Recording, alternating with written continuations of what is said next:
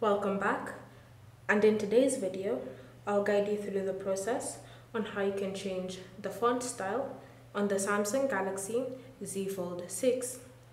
So the first step is to open settings, and in settings you want to scroll and select display. Under display you want to look for the option font size and style and tap on it. Then from here select font style. You should see different fonts that you can choose to use, and you'll notice with each selection, your phone will automatically load the changes. So if I choose the Samsung One option, you should see my screen has changed to suit that font style. If you find you don't like the fonts that you're already given, you can always tap on download fonts and then browse for the different font options that you can choose from.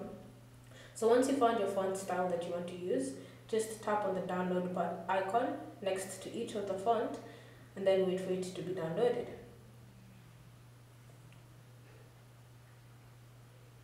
So once they've been downloaded and installed, you can now tap on the back button to go back to your settings menu, and you should see the fonts listed. So now you can select any of your downloaded fonts and you should see the changes being applied onto your phone.